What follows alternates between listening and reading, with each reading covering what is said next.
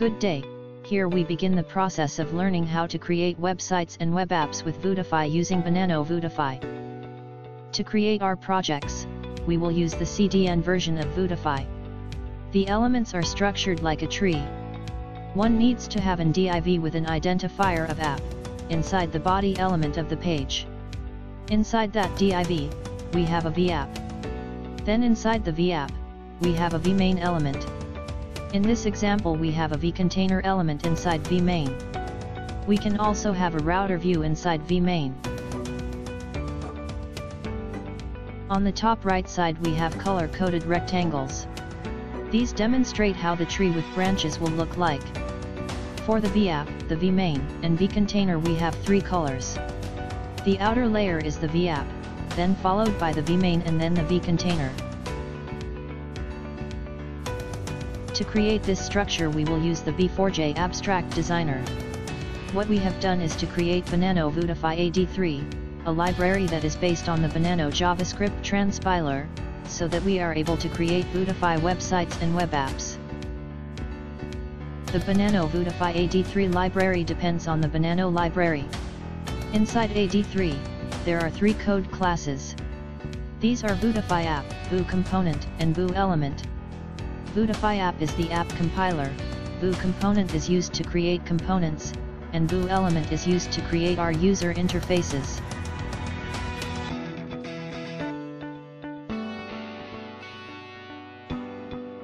You can download the BANanoVuetifyAD3 library directly from GitHub. It's an MIT licensed product. We have created a blank template that anyone can use as a starting point for their projects.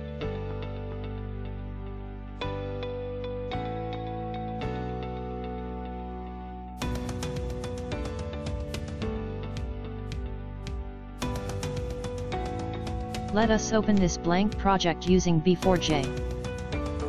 The starting point of our project is the main module. The main module builds the output for our project from the code we will write. We have also created a code module called pgindex, which will be the starting point of code for the app after calling Banano ready.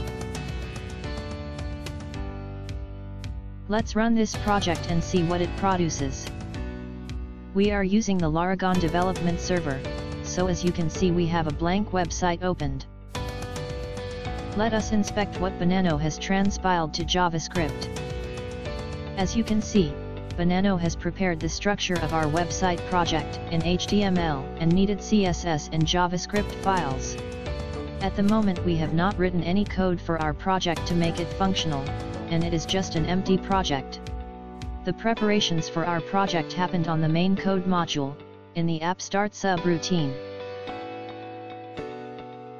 We initialize Banano, so that it's able to transpile our B4X project to JavaScript later on. This happens when we build the app.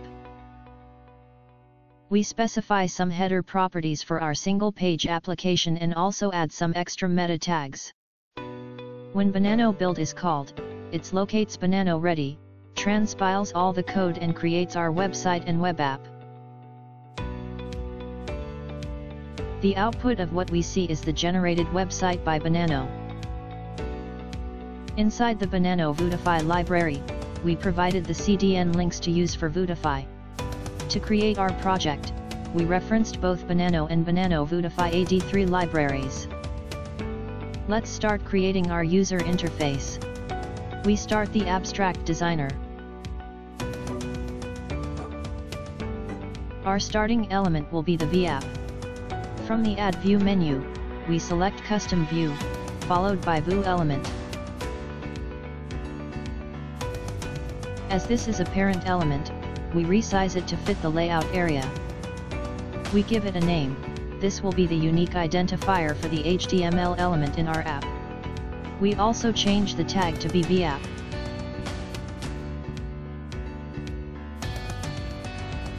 The next element will be vmain. We add this, and resize it to fit inside the vapp. By placing vmain inside vapp, we build the parent-child relationship we saw earlier. The child element for vmain is vcontainer. Let's add this and also change its tag and name.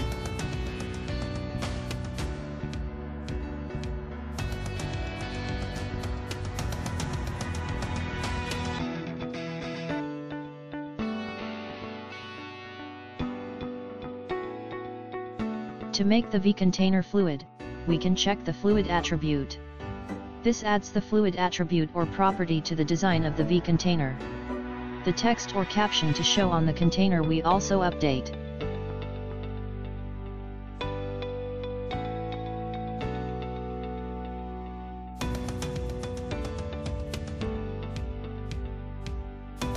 We finish our layout and then save it with a unique name.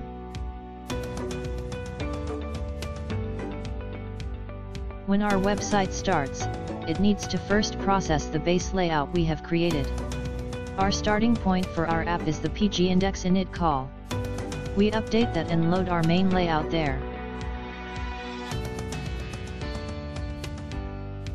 After we load the layout, we can add other components to it and serve our application.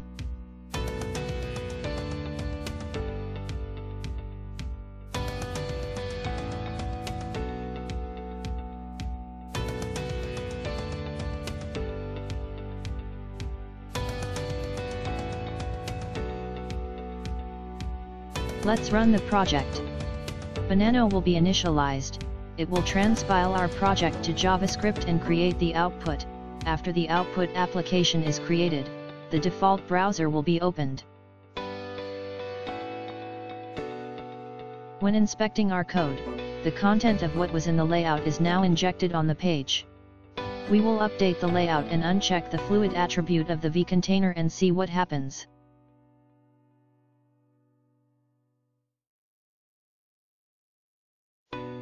So what we have done now is to create the base layout as indicated earlier on.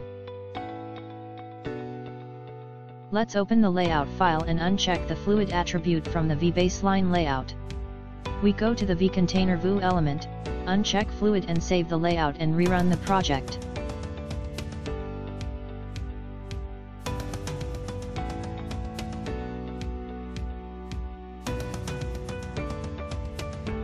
As you can see, with the no longer fluid vContainer, the hello text is moved further.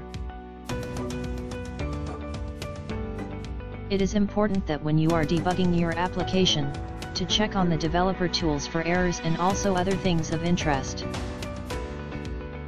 This concludes our first lesson.